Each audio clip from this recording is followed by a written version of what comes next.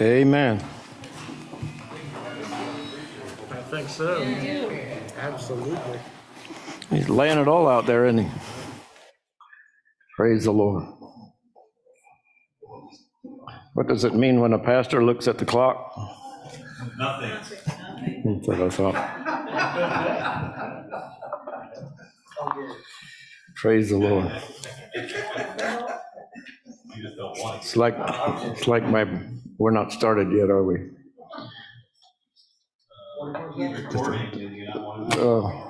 No, needs to start recording when I start with the message. Hallelujah. Now I lost my train of thought. I was really going somewhere. Oh, I'm supposed to preach. Do you not have a thumb drive for me? Yes, I do. Do you not have one? Nope. Unless you're the computer, it's not going to do any good. In my first life, I was a baseball player. No, I don't believe in recreation. Hallelujah. Well, it's amazing. We're just about to get into the month of Adar already. And what's the month that comes after Adar? Nisan, which is the month of what? Passover, beginnings.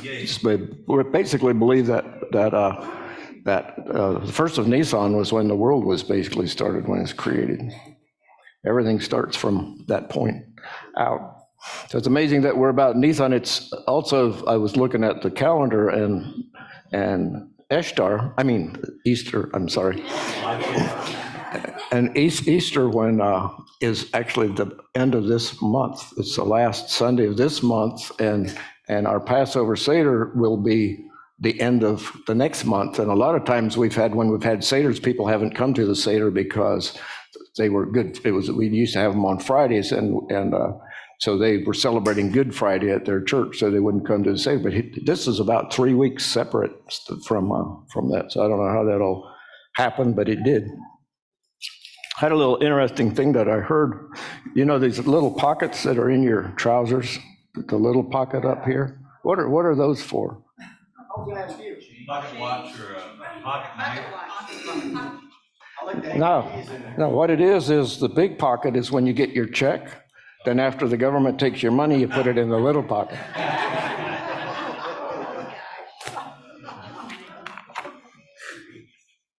Now are y'all relaxed, ready to hear?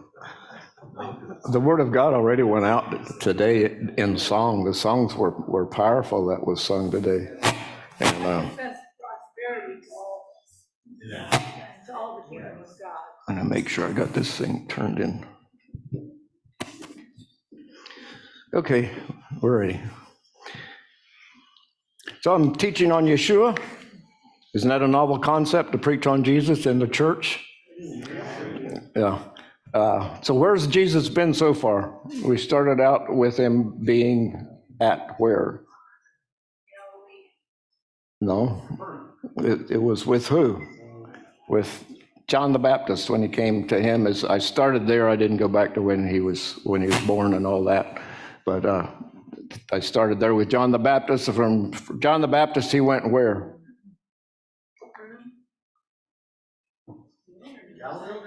Man, I got to go back and preach this whole thing start all over again. What Jesus, first time he came to John, where did he go to after he got was baptized? Wilderness. Thank you. He went out in the wilderness to give her a star. Went out into the wilderness and was tempted for 40 days, came back to John. Where did he go after that? I heard it before. Cana. That's where he turned the water into wine. That a lot of the church people can't believe that he actually did that. And then from there he went to Walmart. Didn't need to go there. And then he went back to Capernaum and back to Jerusalem. And last week we talked about the lady at the well. What was her name? Fatina? which Wikipedia says that, and they built a church over top of Jacob's well there where Jesus was with the lady, and it said they have a church built on top of that well, which every time there's something that Jesus did special, why, even on the Mount of Transfiguration when we were up there, there's a big church built up there because they've got to celebrate everything. And so that church is called the Lady Saint Fatima. Supposedly she was murdered or martyred. Anyway, so today we're going to John 5, and basically I'm taking, like I said earlier, Michael Rood's got a chronological gospel, and so far we've been in John, and I think after we get done with this chapter, then he starts branching out into the others and pulling others of them in. So he's basically been in working with John here. So after this, there was a feast of the Jews, which it doesn't say which feast, but it would be Shavuot, because that comes after Passover. Remember, he was at Passover, and where he ministered to the people and did some miracles and things. It says, and Jesus went up to Jerusalem. Now there is at Jerusalem by the sheep market a pool, which is called in the Hebrew tongue Bethesda. We have a church right down the road. This way, that's Bethesda. I always get mixed up between Bethesda and Canaan. Bethesda, having 5 porches. In these lay a great multitude of impotent folk, of blind, halt, withered, waiting for the moving of the water. For an angel went down at a certain season into the pool and troubled the water. Whosoever then first after the troubling of the water stepped in was made whole of whatever disease he had. Now this verse 4, the reason I got it in black is that was not in the original John's chapters, in the original book of John. The early chapters did not have that in there. And from what Michael said, you can go over to Bethesda, pool of Bethesda at this point, and every once in a while something will bubble up. I mean, it's a natural thing in there. And so they had come up with this thing that if you jump in the water right after the water bubbles or whatever, that you can be healed. But we don't have any documentation or anything that anybody was ever healed other than when Yeshua showed up. But anyway, that was what was, but that wasn't originally in the first books of John that we have. It says, and a certain man was there which had an infirmity for 38 years. When Jesus saw him lie there and knew that he had been now a long time in that case, he saith unto him, wilt thou be made whole? Well, the question, I believe, was to get him thinking about healing and whatever, because of course he wants to be made whole, because where's he at? He's lying by the pool waiting to get in there. So he says, Jesus come walking by, and he didn't know who he was. You can tell later on that he didn't know who Jesus was. So he comes walking by, will thou be made whole? And he went into, nobody's to help me. It's like we always have something to blame or something. Well, I can't get in there. I don't have anybody to shove me in there. Anyway, Jesus saith unto him, he went into this long, long prayer, right? The religious long prayer that we like to do. All he says is, rise, take up thy bed and walk, just like that. And immediately the man was made whole and took up his bed and walked. And on the same day was the Sabbath. Have you ever heard if you tell somebody that you believe in healing, it's like, well, why don't you just go to the hospital and heal everybody? Have you ever been told that? I've been told that. It's like, well, you really believe in healing? Why don't you go to the hospital and heal everybody? Well, if God tells me to, I will go. I will go do that. But unless God tells me to, so Jesus didn't heal everybody. Look, he walked past how many other people that are lying all around the pool. He healed the one and kept going. He didn't turn around and heal everybody. So if somebody says, well, why don't you just go heal everybody then because you believe in healing? It's like, well, Jesus didn't heal everybody at the pool of Bethesda. Doesn't mean that we're not supposed to pray for the sick whenever, because Jesus healed everybody that came to him. But can you imagine if you were one of those people that were laying there by the pool and you've been waiting for years for the stirring of the water or something, and then Jesus comes by and raises him up and walks on by, and you're laying there, you're going, Why didn't I yell? Why didn't I scream? Why didn't I, shout out to, Jesus is here and do something? But I think they were probably also amazed. They were just what just happened? I mean, a guy walks by, get up to your bed and walk, the guy jumps up and they both leave. It's like, I bet they kick themselves after the fact. Have you ever been to where people have talked to you and said things and this and that, and afterwards you leave and it's like, well, why didn't I say something? Why, if you remember the blind man, he was, he heard Jesus was coming. He couldn't see him, obviously, but he heard Jesus was coming. He starts yelling out, hey, Son of David, come and heal me. Come and heal me. And the people say, just be quiet. Be quiet. You're causing a fuss. You're causing a fuss. And they said the more he did that, the more he yelled out. And so he yelled out to, well, Jesus finally stopped and he goes, bring that guy over here. What do you want? He said, I want to see. A lot of times we don't have a pressing enough thing that we really want that we crying out to Jesus for what we need. We just kind of go along with, kind of hit me last Wednesday night, that it's like we just think things normal, and so we don't think of the healing power of God. It's like, well, we live in this world, we have sickness, diseases, and we do have. They are here, but we also have healing right here in this book. That's for us, for each one of us. And I believe God wants to heal everybody. And I've been going through things, so I've not arrived, but I still believe this book is true. So regardless of what happens, I believe that healing is for me, and healing was for this man, praise the Lord. So he only healed one. So what happens? The Jews yelled at the man carrying his bed on the Sabbath. So he picks up his mat, and it's not very big. It's probably the bamboo slats, whatever, where you lay on, and you just roll it up, and probably maybe a little bit of padding, and he's carrying it through the temple going out. It's like, well, the Jews got on his case. It's like, what are you doing carrying a bed? I mean, we think of a big mattress that we lay on. He wasn't carrying anything like that around, but he had this little mat that he rolled up and was carrying it through the temple. And it's like, where do you see in the Torah that you're not allowed to do that? It's not there, but they had their religious ways of doing things, and so they jumped on him about that.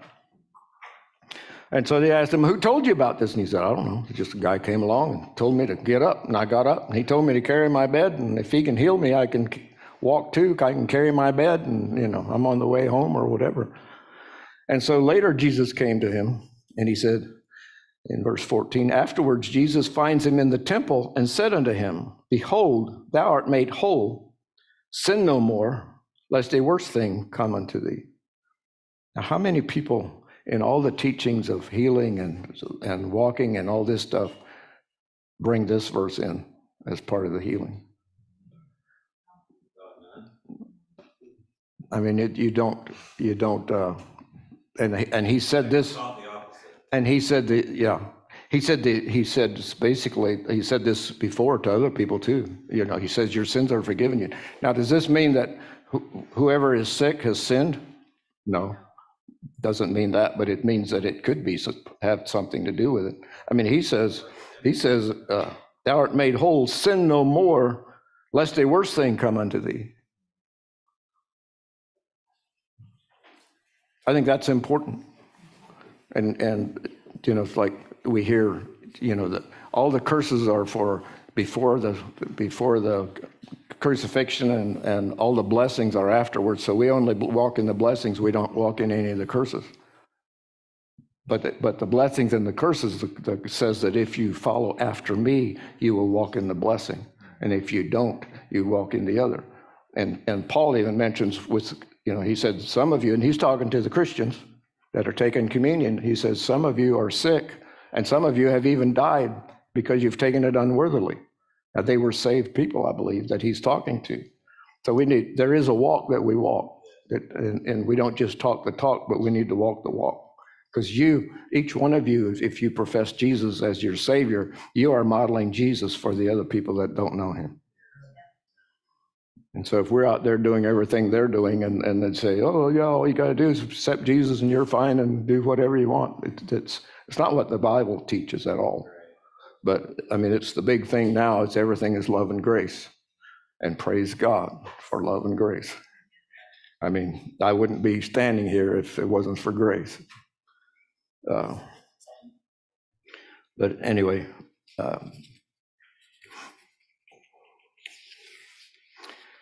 and therefore did the Jews persecute Jesus and sought to slay him, because they found him, or he said, when Jesus did that, they came, the Jews were still there, and he told them it was Jesus that healed me. And so what did they do? What any good Christian would do, right? We got to kill him. I mean, can you imagine the religious zealot that a person heals somebody who has been sick for 38 years, and he heals him, and he happens to be carrying a bed, and they want to come and kill the one who released him from that sickness and diseases. Doctor is more important than person. Yes. Yes, my denomination says that doesn't work that way, so it doesn't work that way. There are those that speak against people that God uses to heal people. So they kind of kill them with their tongues. And I don't know why I went off on this. Maybe somebody needs to hear this, I don't know. But Matthew 12:32. Whosoever speaks a word against the Son of Man, it shall be forgiven him. But whosoever speaks against the Holy Ghost, it shall not be forgiven him. Neither in this world, neither in the world to come. So he said this after they accused him of casting out devils with devil. They're saying that he's casting out devils with the devil. How is he really casting out devils? By what? By Holy Spirit. So Holy Spirit is revealing these to him. Father's revealing these things to him. So as they come against, what he's saying is you come against what the Holy Ghost is doing, we need to be careful of how we speak about people. I've heard people, people that are out there that are considered to be in the healing ministry and stuff, and just rip them and whatever. And it's like, to me, if that is done by the Holy Spirit, they are coming against the Holy Spirit in doing that, because that is how we operate as Christians in the Holy Spirit. When somebody tells you to go pray for somebody to be healed, and you go pray for them to be healed, it's led by the Holy Spirit. There are people on the internet that I've seen kind of cruising through there, and their whole ministry is pointing out defects in the other people's ministry. And it's like they have videos and they show things with AI now. We don't know if these are made up or if they're actual real or if it's whatever. But we have to be careful. And it's like, I wouldn't want to be in that guy's shoes to become the chief judge of everything that goes on out there just because it doesn't line up with my denomination, which is one of the reasons I don't like having denominations. If the Holy Spirit tells us to do something, we need to do it, whether or not the denomination says we're to do it or not, right? Because whenever God moves in a new dimension, the ones that were in the move of the dimension before that move, they're the ones that are most critical of the new move, because they have arrived now. We've got this box now that we operate in this box now, so don't operate in this box. Jesus was not operating in the Jewish box. They had it all laid out as to how it is. You don't, the rabbis had come up with, you can't carry anything heavier than a certain amount I don't remember what the amount was that they've got. There's a certain weight that you're not allowed to carry more than but that's not in the Torah. That's not, it says that you're supposed to keep the Sabbath and keep the Sabbath holy. It doesn't say, it says to abstain from servile work, which in other words, you're not supposed to go out and do your own job, your own work that you normally do during the week is how I look at that. And you're not supposed to do that. But doesn't say, you can't carry a little mat through the temple area or whatever after you've been healed. If you've been healed, just leave the mat lay there until come back and get it Monday when it's or Sunday when it's more feasible. So anyway, then another place in Mark 9 says, and John answered him saying, Master, we saw one casting out devils in thy name, and he followeth us not. In other words, he's not in our denomination. He followeth us not, and we forbade him because he followeth us not. So they forbid him to cast out devils in Jesus' name because he's not with us. Doesn't that sound like today? He's like, Jesus said, this is, yeah, Jesus said it. I was going to say this is good. Well, if Jesus said it, it's probably good, huh? What do you think? Said, forbid him not, for there is no man who shall do a miracle in my name that can lightly speak evil of me.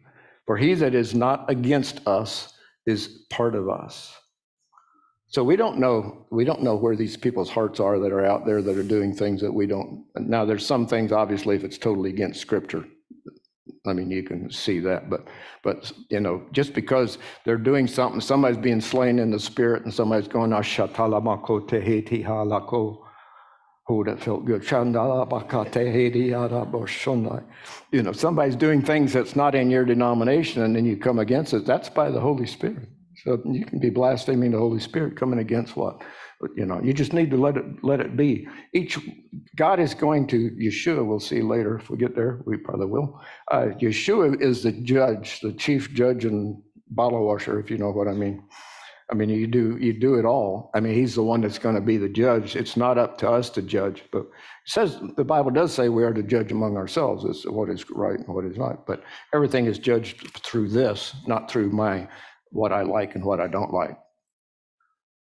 There's things that are in here that I might not like so much, but it's still truth. It's still God's word. It's still the way it is.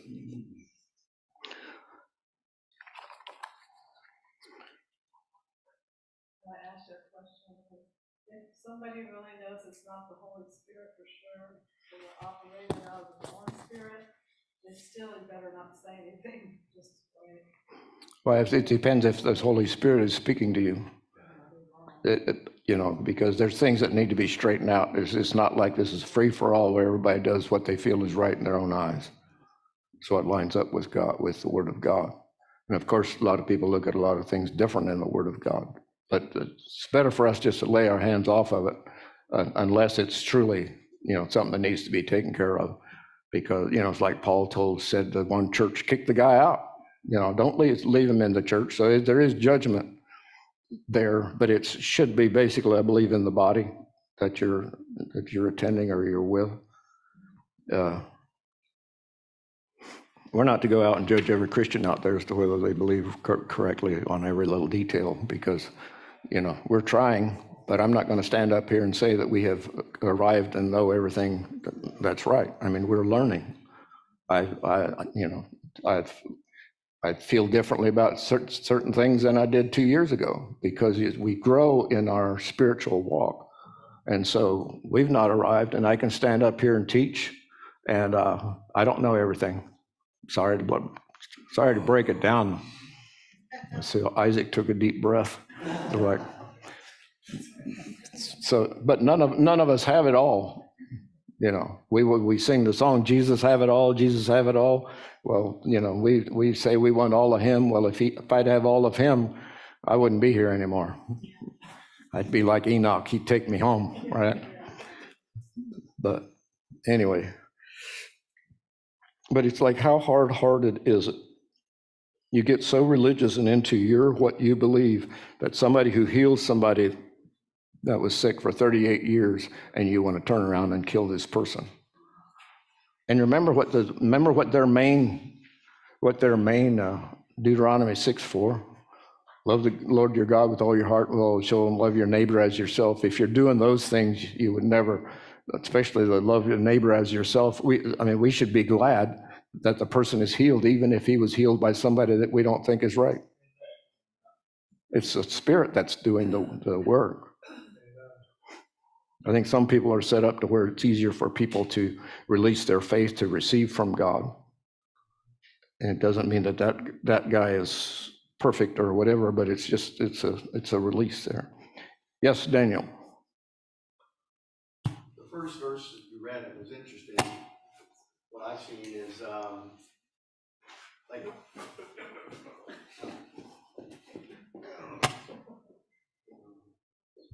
first verse you read, what I seen was I'm sure 38 years, if he's been sitting by that fountain, nobody else asked him, hey, you want to get well?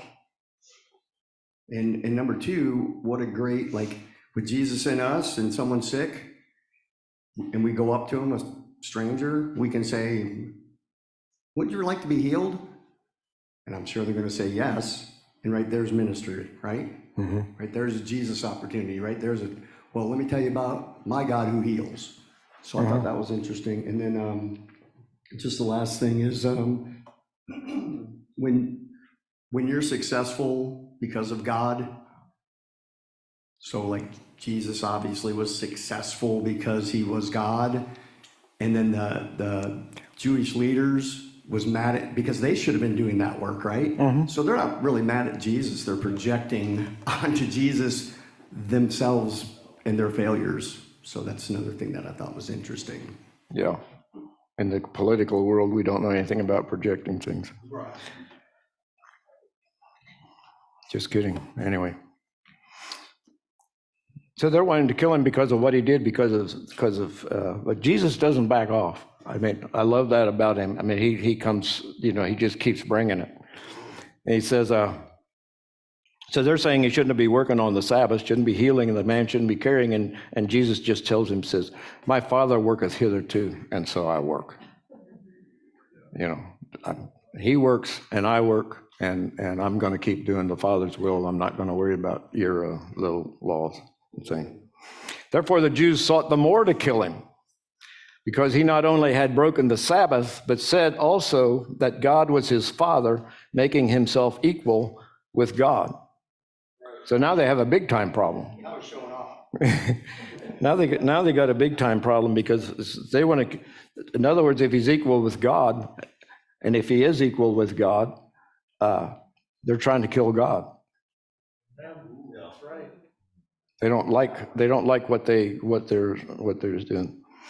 Then he went into his teaching mode, and I like this. We went through what he taught the Nicodemus when he came. I mean, he specifically spelled everything out for him, and now he's doing that for these people too.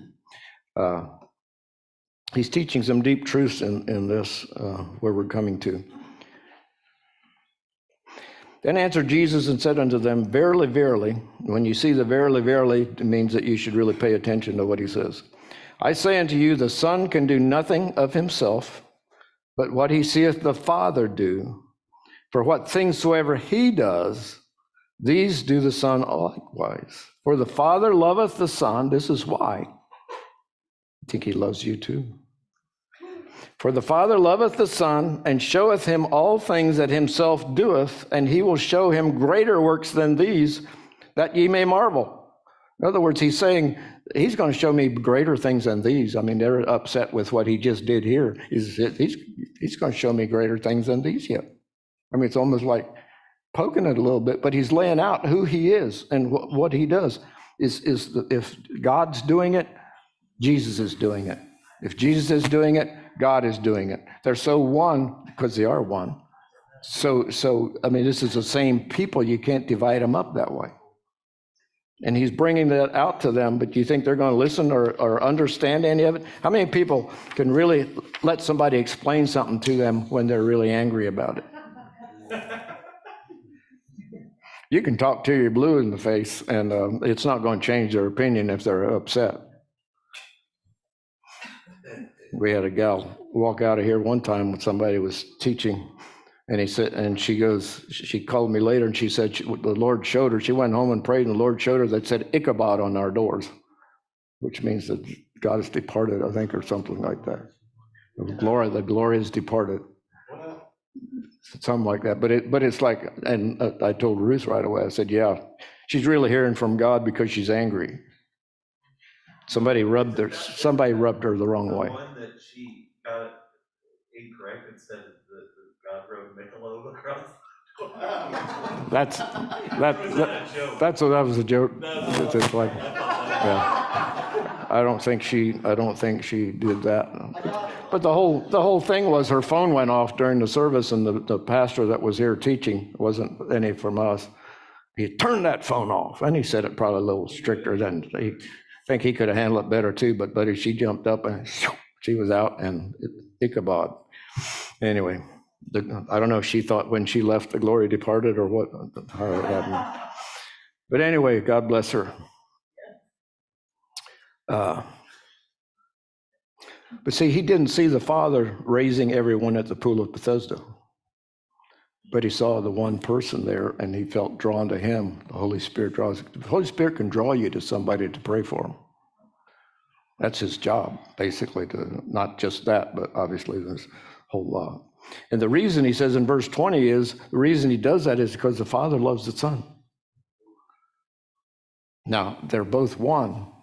And did you know that you really should love yourself? Amen. That's right. A lot of the problems that we have is we don't love ourselves. Now, I'm not talking about prideful love and all that kind of stuff, but we need to be good about who we are because Jesus made you who you are, especially if you're born again. Praise the Lord. Because he loves you, he called you, he drew you in. We are now sons and daughters of Yeshua, or of God, but we're not the Son. See, they're seeing him as he's pronouncing himself as the Son, which means he's one with him. And in John 5:21, he says, "For as the Father raiseth up the dead and quickeneth them, even so the Son quickeneth whom he will." The word quickeneth makes alive, born again, whatever you want to put in there. It's to make alive, to bring them about. And so the Father raises up the dead and quickeneth them, even so the Son. So if they're hearing him through anger and whatever, he's basically telling them that he's God. Well, they can't handle that. But when you brought up, I mean, you cut them some slack here, I guess, because if you're brought up this very strict way of looking at things and have this, you've got everything in so compartmentalized, and you've got all the rabbis that are making all the decisions and stuff like that and telling you what you can do and what you can't do, and then have somebody come along like this. You know, we can look at them, but what would you do? You know, we'd be, because we want to protect what we have. What they're doing on YouTube, like you just mentioned earlier, right? Yeah. Yes. I think, too, part of the reason they were so angry is because Jesus was calling them out, because they weren't following the Torah. They were making up their own laws, and Jesus was following Torah. He was truly following Torah. Yes. They were following They made up their own, because I think people don't realize that. They think, oh, all these laws. No, the Jews, the Pharisees and Sadducees had their own set of laws they were doing and adding to the Torah. And they were adding to, but Right. the basics was though the Torah. What they Right. did was they took the Torah and put laws around the Torah, Yeah. which built onto it.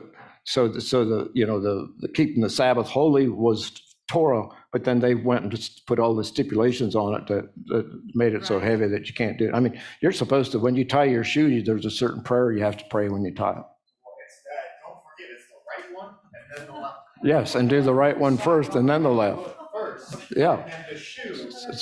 So I there's, would hyperventilate too. yeah. So there's all kinds of things like that, and the way you wash your hands, the Bible doesn't even say that you have to wash your hands before you eat. I mean, Jesus gets into that later. So it's like when we take something and just, what they're doing, and that's what Paul is, I believe, is talking about, is you put fences around things in order to keep you there, but then then you start going by that instead of by the Spirit of God. And the letter of the law kills. We know that. And see, they had the letter of the law. This is what the letter of the law looks like when you just go strictly by the letter of the law without grace and love. Yes. Oh, I got one amen. Praise the Lord.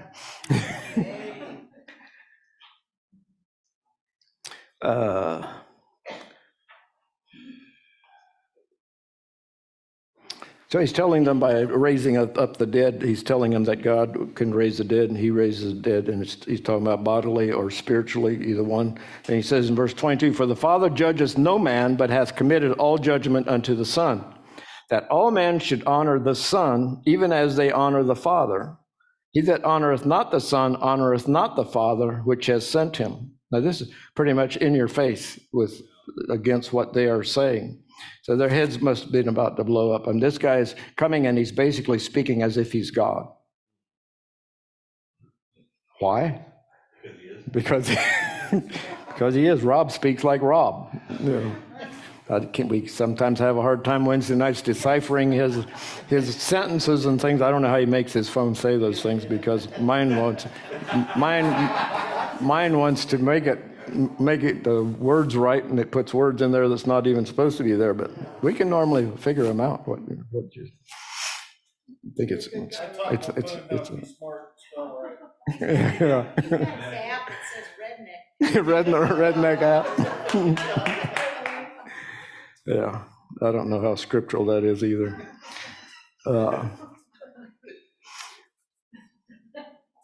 So 24, it says, "Verily, verily, I say unto you, he that hears my word," or spirit, word, right? "And believeth on him that sent me hath everlasting life, and shall not come into condemnation, but is passed from death unto life." So he's talking here about being born again, or born from above. He's saying if you believe on the Son, you believe on the Father. If you believe on the Father, you believe on the Son. I mean, he's given the gospel message in this, he's given them a chance to be converted here, basically, and given them the facts. And verily, verily, I say unto you, the hour is coming, and now is. In other words, the hour it's coming, and it is here now, when the dead shall hear the voice of the Son of God, and they that hear shall live. See, he hadn't raised anybody from the dead yet, right? I mean, he did in the Old Testament, there was, but Jesus himself at this point, as far as we know, had not raised anyone from the dead. When the dead shall hear the voice of the Son of God, and they that hear shall live. So I believe he's talking here about the dead shall hear the voice of the Son of God. How did you get saved? Holy Spirit came and ministered to you. Holy Spirit drew you. I got saved here in the finish room, which was right here, just by hearing some people speak. And it's like the love of God just overflowed the thing. And it's like I said, I don't know what they got, but I want that. And I was just changed. I didn't even have to walk on the sawdust trail. I mean, I was so totally changed. It was like I kept hearing the guys speak, and it was like it actually bubbled from my stomach. I could feel it bubbling and would come up, and it would go, amen, hallelujah, amen. And I was 29 years old, and I didn't want anything to do with Christianity at all. I didn't like Christians. They thought they knew everything. They always want to tell me how I'm wrong, how they're right, how Jesus is coming back, and all that stuff. But Not to tell the young folks what a sawdust trailer is.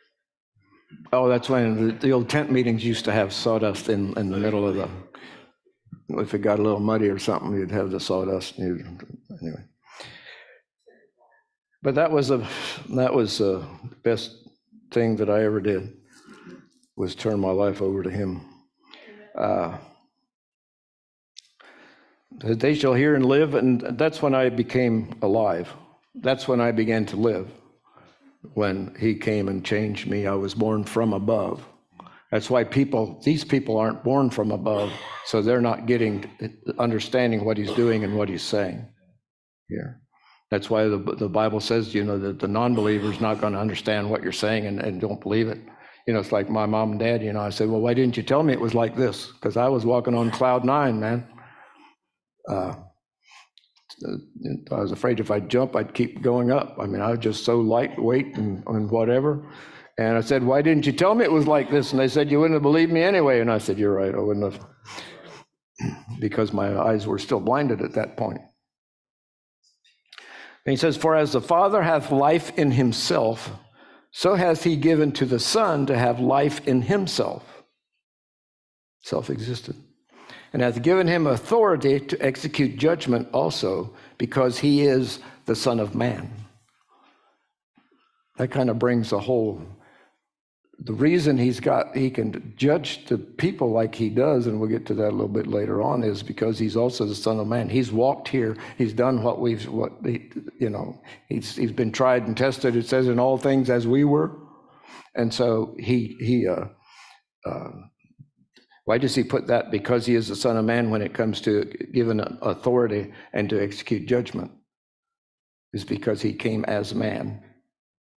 But he's still God. He's the fullness of the Godhead bodily. Amen.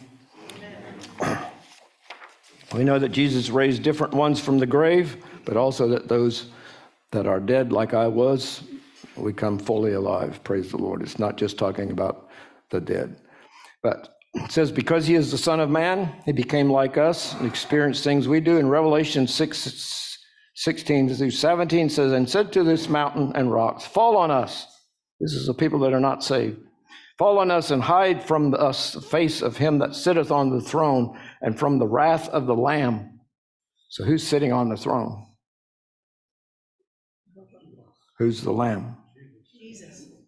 So it says Jesus is sitting on the Lamb, for the great day of his wrath is come. And who shall be able to stand? It's going to be a lot different we have a whole lot of people that are yelling love, and there's love. Praise God for love. The love of God, but there's two dimensions here that he's bringing out. And we don't hear too much about the fire and brimstone anymore. It's like a lot of the old people. Have you ever preached on hell? And it's like, yes, I have. I've tried very hard to preach on hell, but somehow I always wind up talking about heaven after. It's like you don't want to talk about that, because when you think about it, it's horrible. It's absolutely unfathomable to put that together, because we're so into grace and love and all this, that anything you do can be forgiven, which is true. But you don't have to ask for anything. You just keep walking in it. And we've gotten a long ways from Torah. We've come a long ways from what God has established as the way that he wants the government to run. Yes, sir. Everything, sorry, I can speak louder. Everything accepts the blaspheming of the Holy Spirit, or everything? It says The blasphemy, it said that unless you blaspheme the Holy Spirit, right? it says everything can be forgiven if you speak against God or Jesus, but not speaking against Holy Spirit, blaspheming the Holy Spirit. So why is that different to speak against God and the Holy God and Because I believe that that's the anointing part. It's the power part of God. I heard this a long time ago. These three guys were hanging out together, and this guy came and was ministering to them, trying to get them saved.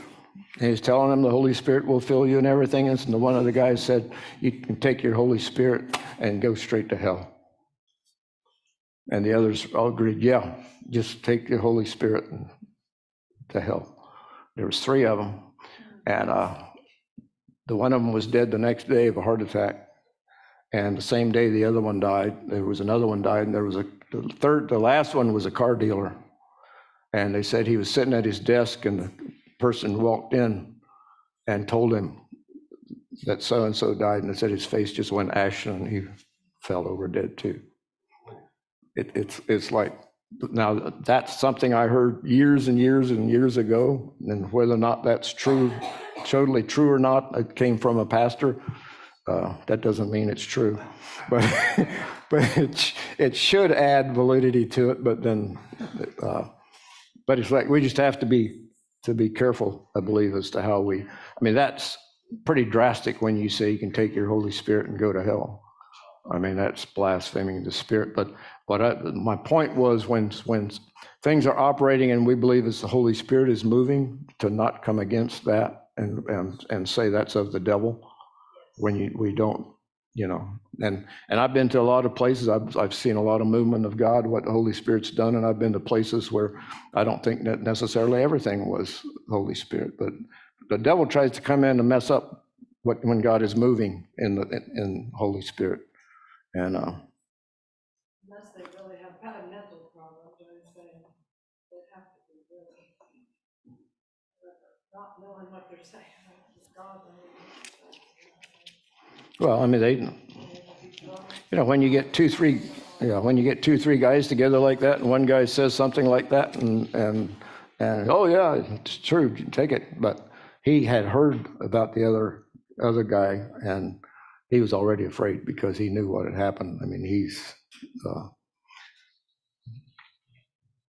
and then talking about people that come alive, being born again and everything. And then in John 28, it says, marvel not at this, for the hour is coming in the which all that are in the grave shall hear his voice and shall come forth. It says all that are in the grave. We're taught that there's two different raisings, and I believe that's probably true, that the saints were going to be raised first, and then the others will be raised that are not saved at the end of the 1,000-year tribulation. But anyway, that's kind of how I understand it at this point. All that hear the graves shall hear his voice and shall come forth, they that have done good unto the resurrection of life, and they that have done evil unto the resurrection of damnation. So he's basically giving them the whole gospel. He's telling them basically, if you believe in me, you're going to be raised from the dead and you're going to live with him forever. Resurrection of life. Amen. I mean, we kind of have a deposit of that when we're born again. When we're born from above, we receive the seal of the Holy Spirit. And so we're kind of born that way, but we will be, then when we pass away, we will be in heaven with him. Hallelujah. And he's basically quoting Daniel 12:2.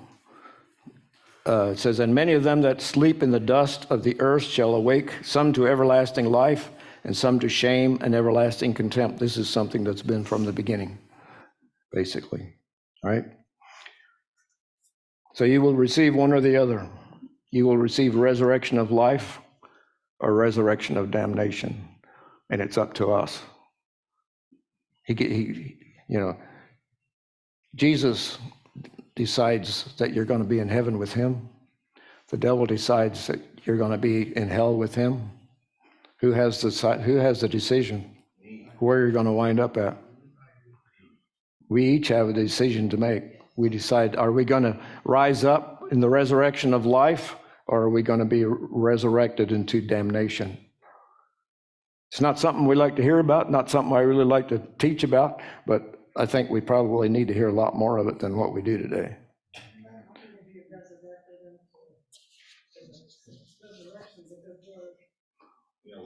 Resurrection's a good word if you get resurrected into the right place. I just never heard it. I never heard it resurrected into To damnation?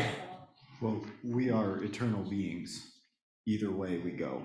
Yeah, we live forever. Which I always, John 3:16, I always wonder what it means by perish. But he shall not perish, but have eternal life. So I hope God's got some good things at the end for. I don't think the people that are not saved are ever going to be saved if they die that way. But not so sure about that forever part. I'm probably totally wrong, because there's scriptures the other way and then there's scriptures the other way. I've been taught both ways, and I'm hoping for one for their sake, but I'm kind of believing that it's a forever. But to comprehend being in hell, having flames around you, at all. I mean, if you burn yourself, how much does that hurt? I mean, it hurts. To contemplate that is just unfathomable. Basically, to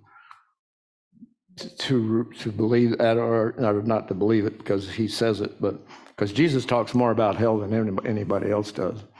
So.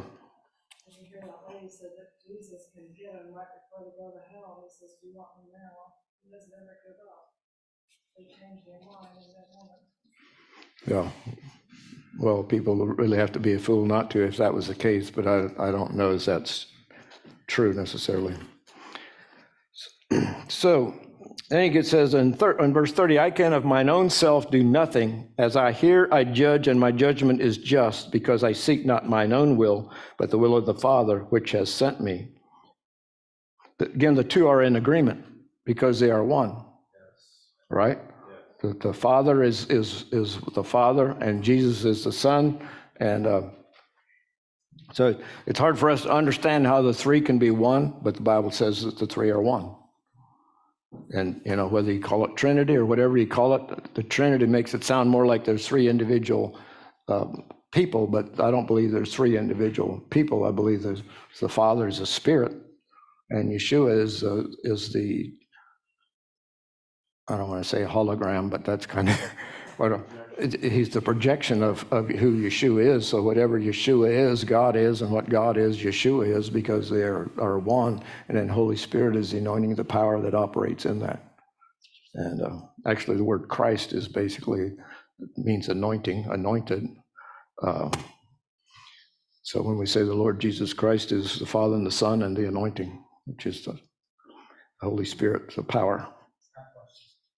Yes, sir. That's true that when God says in the beginning, when he's talking about making man, he says, he's talking to himself, and he says, we.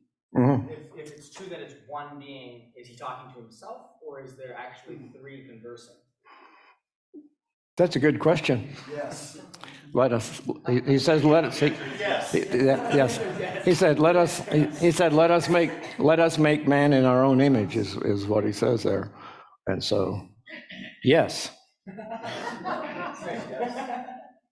They speak, and the other thing is, we can go around and around on this whole thing. It's like Jesus is down here and he gets baptized, and then there's a voice from heaven going, "This is my son in whom I am well pleased."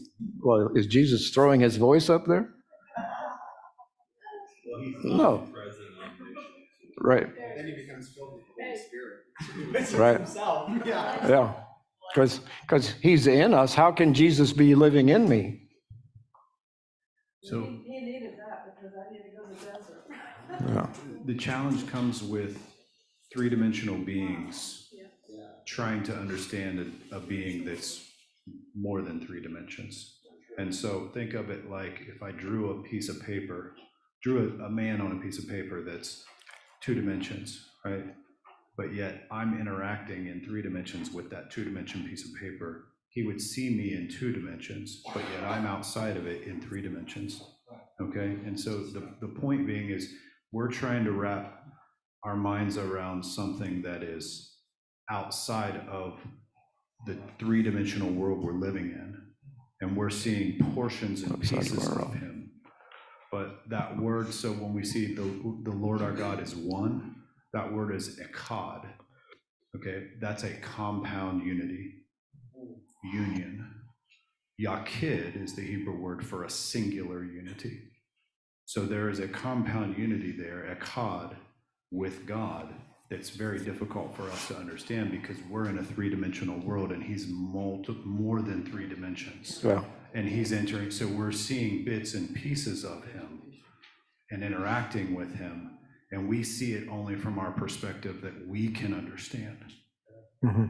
And he's seeing it from his perspective that he's all around us and within us and outside of us all at the same time. And this is why there's a place where Jesus said, the Son of Man who is here and also in heaven. How is that? We can't understand that. Nevertheless, it's true. Does that help? Yeah, it does. Eric, don't you think too that, where he says, I am the Son of God, and he's the Son of God, Son, don't you think that's just so our brains or their brains at the time could comprehend something? Because yes and no. he wasn't born of God, he is, right? Yes and no. So the term son is there's a cultural understanding that they knew that the purpose of a son was to carry on the Father's business. And so it connects him to the Father. But the Son of Man is a specific title related to Daniel that he had talked about, of the one sitting upon the throne. And so when he said, I'm the Son of Man, he's telling them exactly, they knew exactly who he was saying he was.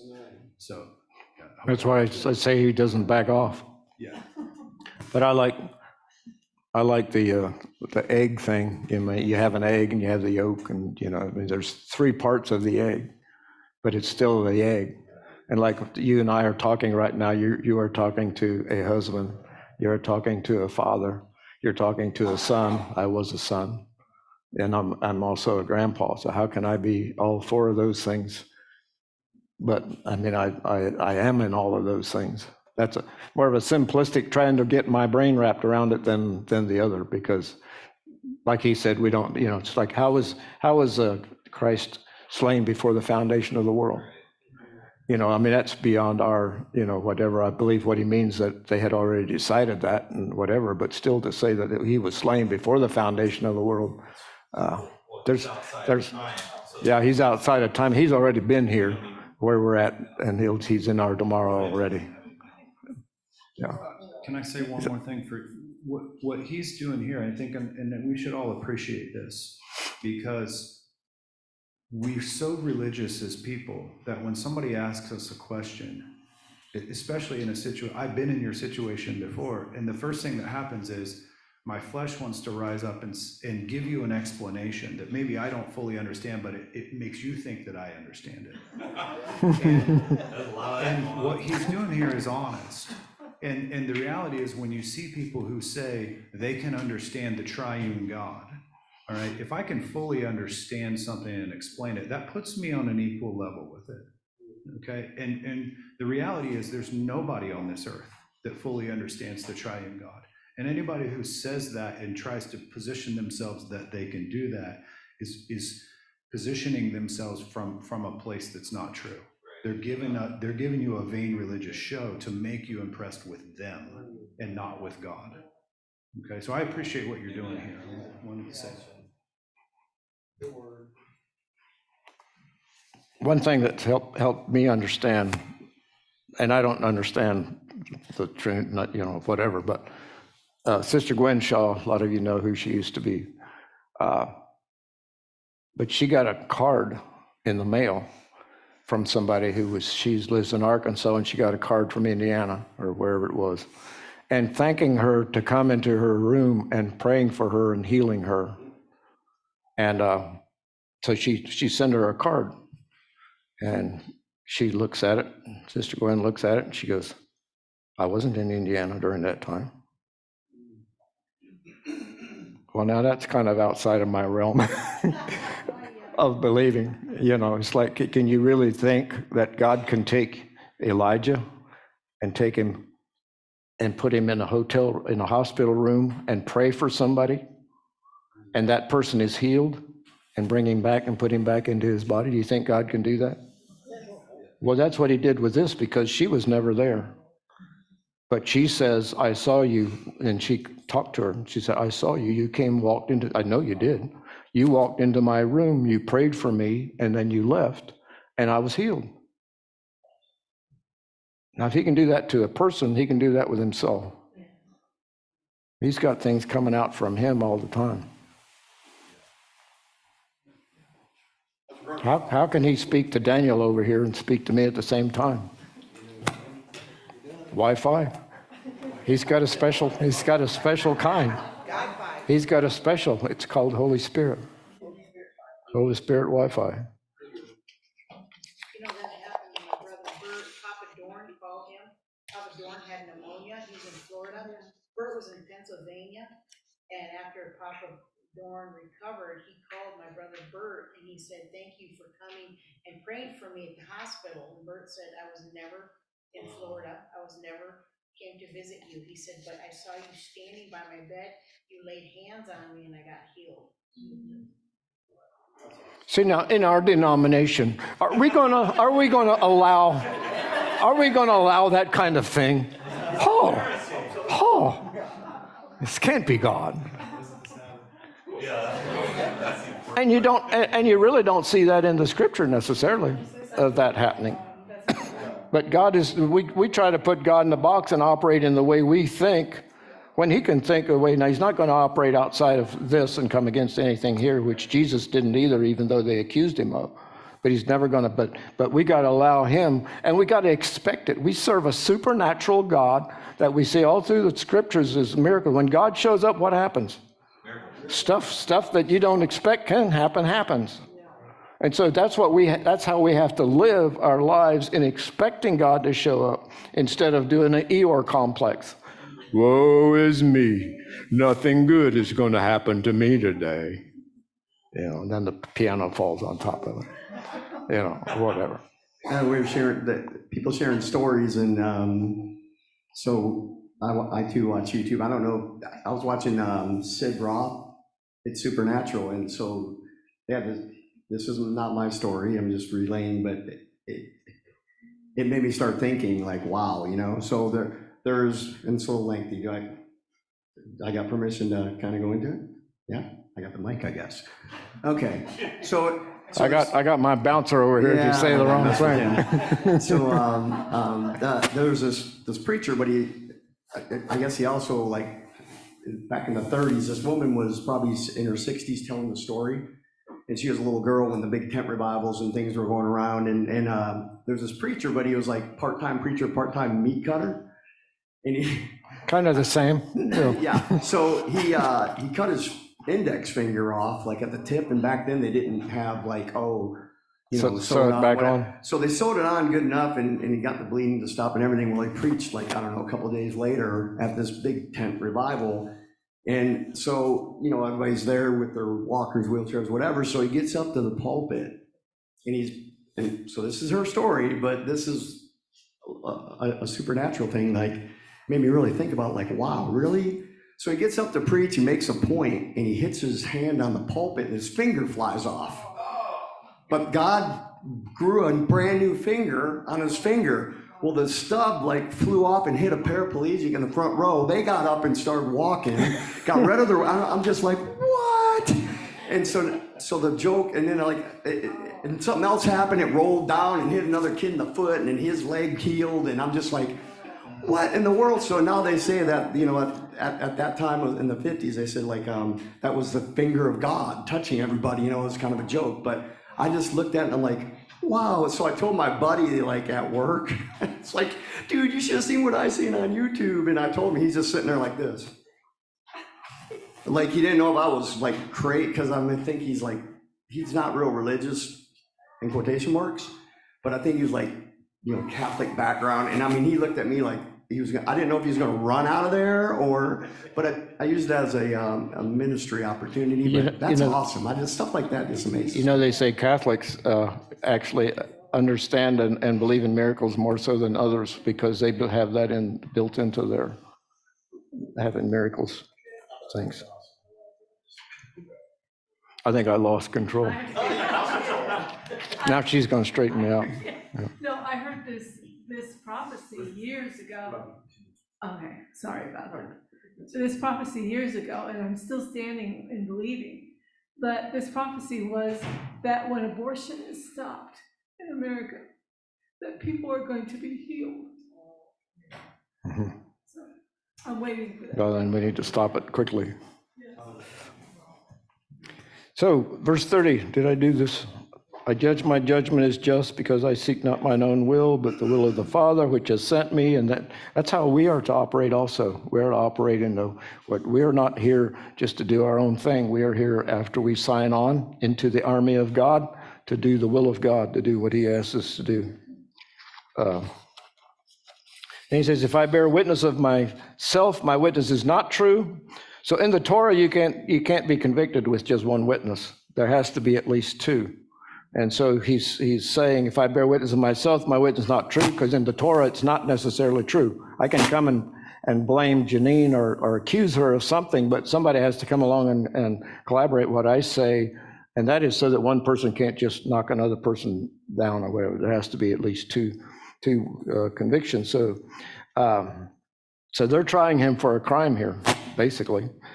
It says, there is another that bears witness of me, and I know that the witness which he's witnessed of me is true, which God, I believe, spoke at his mikvah when he spoke over him. I need to get this wrapped up. I'm always reminded of my brother-in-law who said that a good message is one that has a good start and a good ending and not much in between. But ye send unto John, and he bare witness unto the truth, but I receive not testimony from man. But these things I say, that ye might be saved. He was a burning and a shining light, and ye are willing for a season to rejoice in his light. So John proclaimed him as the Lamb of God. Remember when he came, he said, behold, the Lamb of God takes away the sins of the world. And we know what Everybody knew what the lamb was because there was always a lamb sacrificed in the morning and a lamb sacrificed in the evening. So it's like, this is the Lamb of God that's going to take away the sins of the whole world. Praise God. Ye send unto John, and he bare witness unto the truth, which the truth is the word, and he is the word. But I receive not testimony from man, but these things I say, that ye might be saved. He was a burning and a shining light, and ye were willing for a season to rejoice in his light. So in 36, but I have greater witness than that of John, for the works which the Father hath given me to finish, the same works that I do bear witness of me, that the Father has sent me. So the works that he's doing, the miracles that he's doing, and all this points to him, that points to everyone that he is of the Father. And I believe when we do miracles, when we do things to pray for people and things like that, things happen, we're proclaiming the Father, we're projecting him. Then he says, but I have a greater witness than that of John. I just read that. Because he's the one, because of the works that he's doing. And I believe we do the same thing. Then in the rest of the chapter, he pretty much lets them have it again. But he's speaking to them. I mean, Jesus is revealing himself, who he is to these people, but they won't hear it. They won't listen. So what does the Bible say about them? That they're ever hearing and never perceiving, or they never come to the knowledge of Christ because they've got their own. It doesn't line up with what they were taught in their schools, and so they can't receive him. It says, marvel not at this, for the hour is coming in which all that are in the grave shall hear his voice, and shall come forth, they that have done good, and the resurrection of life, and they that have done evil unto the resurrection of damnation. He gives it to him again. Gave him the whole. I already did this. I must have missed a page here. Your slide has two of the same in one of them. Maybe that's what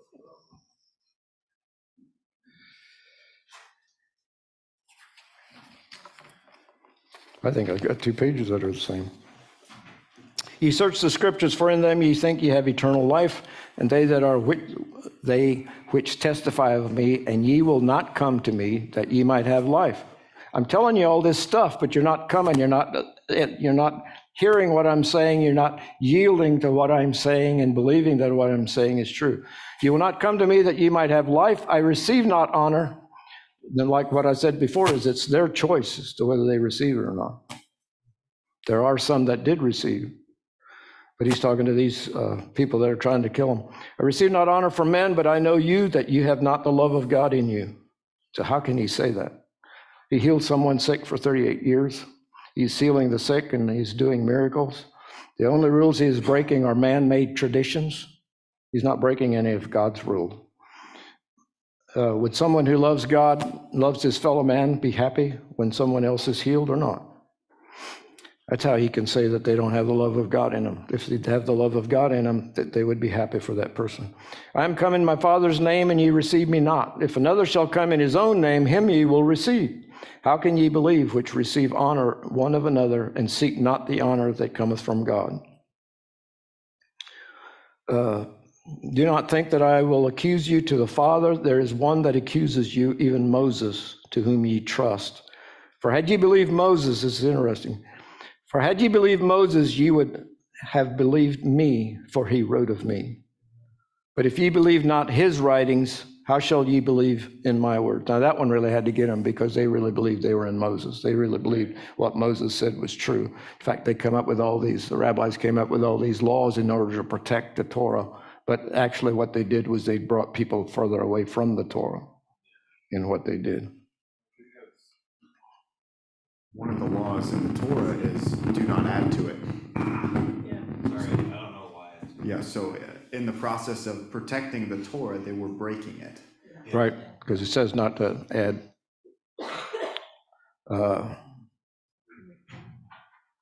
So wrapping it up, Mark 7:13, he says, making the word of God of none effect through your tradition, which ye have delivered, and many such things like this do you. I wonder what he would say to us today.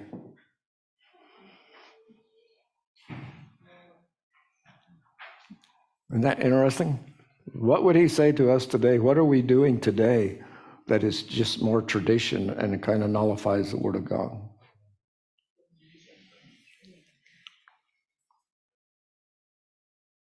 So these men were not born or born again, not from above. They were following the letter of the law, which kills the spirit. In that there is no grace. In the law, if you're strict law, if you do X, then Z happens. Right? There's no grace, there's no this. But basically, the scriptures is like the Constitution. And so what we're supposed to do is operate within the Constitution, and I believe Torah is the Constitution. Just like in America, we have a Constitution, which a lot of people don't like now because we're tied to that. They can't, like they want to take our guns away, but the Constitution says they're not allowed to. So they're trying to get around that to do that.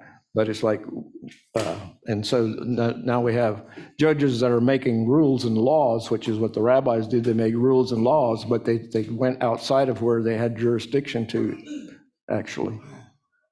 Amen? So, Lord, heal Daniel. Thank you, Father. Thank you, Father. So, did we get anything out of this? He's really revealing himself, who he is. Yes.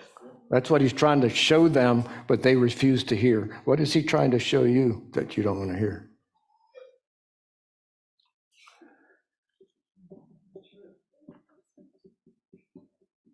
Do you push stuff aside because you think, well, that doesn't fit in what I believe? Or what we need to do is, and I'm not saying that we do, because there's people that say, God told me this, or the Holy Spirit told me this, and then it doesn't work. I've had that happen one time. The guy said, well, Spirit said we're supposed to do this, so we did it, and it didn't work. Well, let's do this. And I said, what happened? It must not have been God, because God wouldn't have told us to do that if it didn't work. So it's like some people think every thought they have come into their head is God. Well, the enemy tries to plant things in there too. So that's where our discernment comes in. That's why we need discernment, discerning what is of God and what is not of God. Amen? And the way you discern that is by reading the scriptures. That's why it's important to read the Bible, because that's your constitution. That builds inside of you and builds a foundation inside of you that then when you come off that foundation, it's like, oh, something's wrong here. This doesn't line up. And then you pull yourself back to that. That's why we need to read the word, even if we don't understand every little jot and tittle or how the three are one. but we keep reading, and nobody understands, like Eric said, nobody understands everything. And that's why I like the dialogue, different people speaking up, to where it brings other thoughts and views into it. And then I get to shoot it down. Praise the Lord. Yes, praise the Lord. Hallelujah. Hallelujah. Let's all stand. Thank you, Father. Praise the Lord. Jehovah shall bless thee and shall keep thee. Jehovah shall make his face shine upon thee and be gracious unto thee. Jehovah shall lift up his countenance upon you, and he will give you shalom. Go in shalom. His peace. Thank you, Father.